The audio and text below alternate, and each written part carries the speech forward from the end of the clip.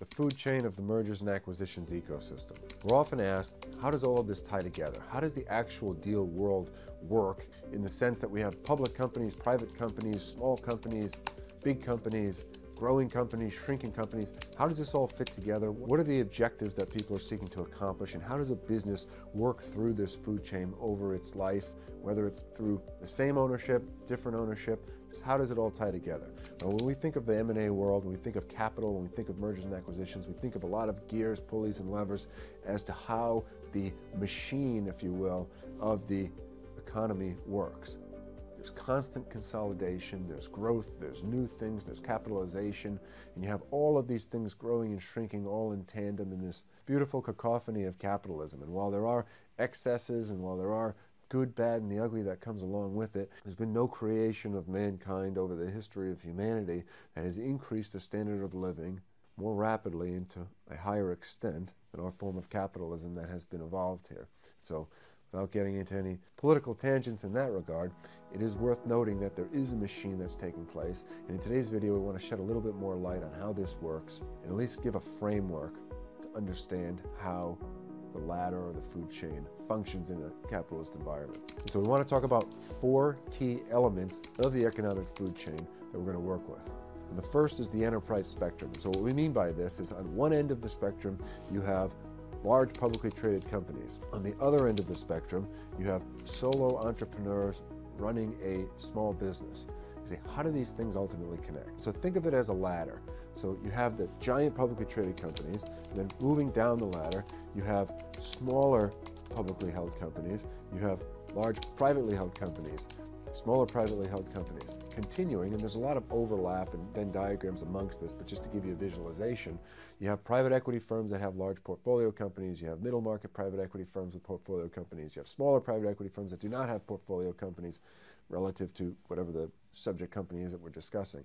You have family offices, independent sponsors, search funds, high net worth individuals, and there's a lot more granularity along that. However, what you can see is it starts from these smaller, again, entrepreneurs, investors, families, people with ideas. It all starts at the individual level, and then slowly it evolves over time into large publicly traded companies.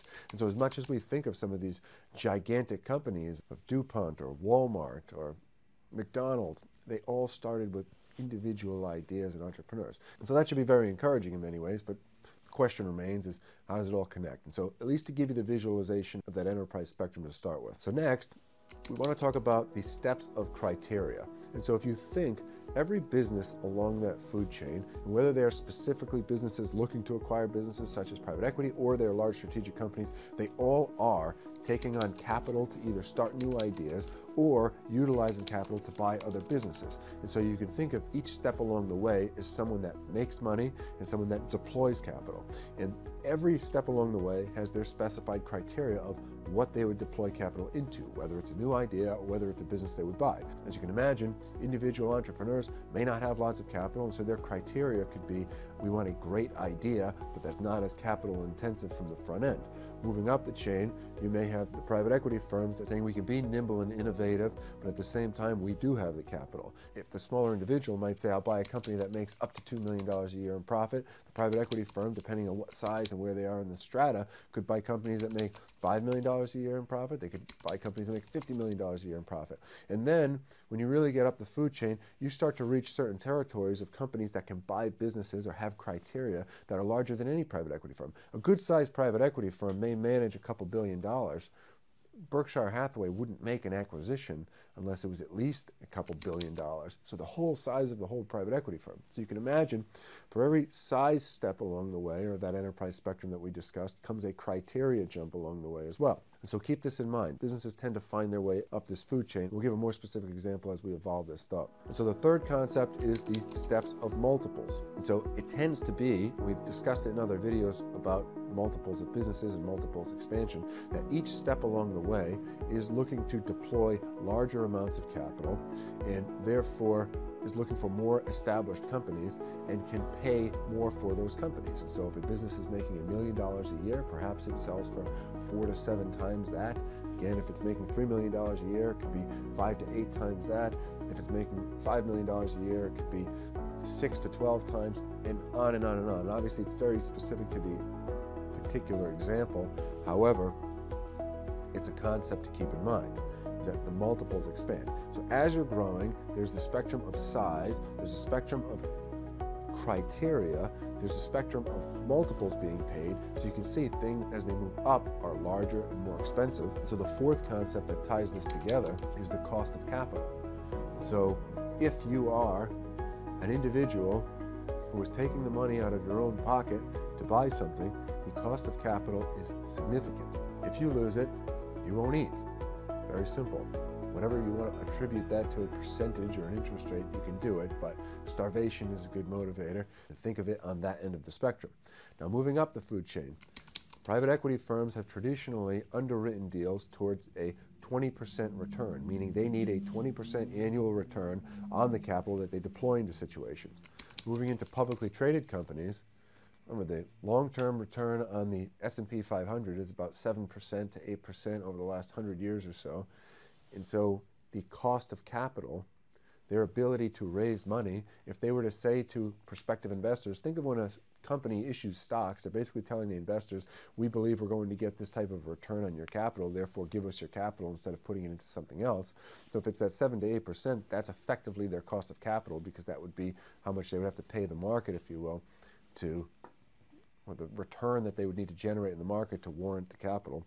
And we've talked about it in older videos that return on capital needs to exceed the risk-free rate or the treasury bond rate. But for example purposes here, let's think about the spectrum in very, very high-level terms. The individual wants to buy a company if the cost of capital there is not eating. The private equity firm is going to underwrite a deal on the smaller side of deals, or the smaller side of private equity, to maybe 25% a year, to the larger private equity firms that might be underwriting to 12 to 15%, and then moving into the public markets, they're underwriting deals to 7 or 8%. So what that implies is that as the cost of capital gets lower, because they are bigger, they can, following through our other prongs that we've already talked about, pay more for companies in the increase of multiple, yet have to look for larger situations to deploy more capital into, which makes the increase or the steps of criteria. And so, tying this all back to an example, let's say someone runs a widget distribution company. They buy lots of widgets, they sell them to all different people for all different applications, and they do some special magic in between that makes these the most wonderful widgets in the world.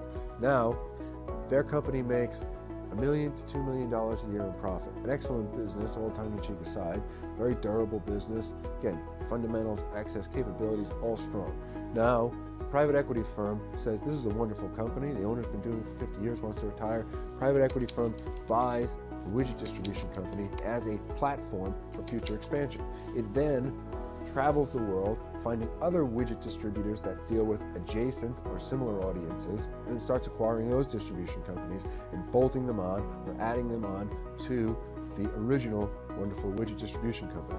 And so that aggregation is then sold to a much larger private equity firm that perhaps already owns or wants to buy manufacturing companies. And so why buy widgets from somebody else if we can manufacture them ourselves? So now they're in the business of vertically integrating, of manufacturing the widgets, distributing the widgets, and selling them. And they're able to then traverse the world and buy larger organizations that do both of these things.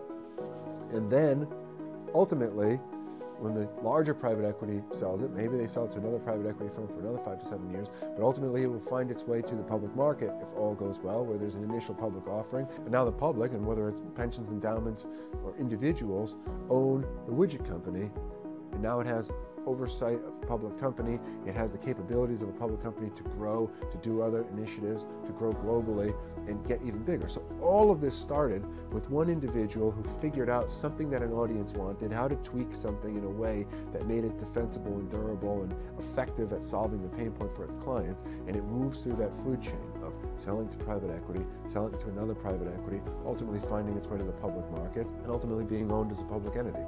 And so that is the way the economy largely works. Now, in every industry, it happens at different cadences. There's upstarts that come in that disrupt things. There's a lot of creation and disruption along the way.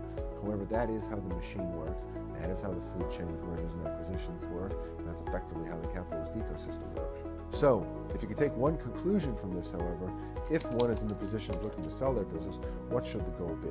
We've talked about in many of our videos what are the different things that differentiate good buyers from bad buyers. But from a purely economic perspective, the idea should be the further you can leapfrog the process, the further you can leapfrog the food chain, then the lower the cost of capital will be for the acquirer, and therefore the higher the price that they can pay for something.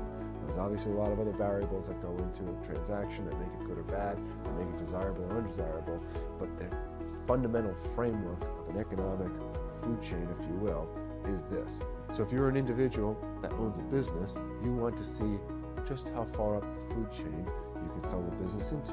If it's private equity owned, they're looking at who's the biggest person that we can sell it to. And bigger is not always better. However, it's directionally indicative in the way you should be looking at something.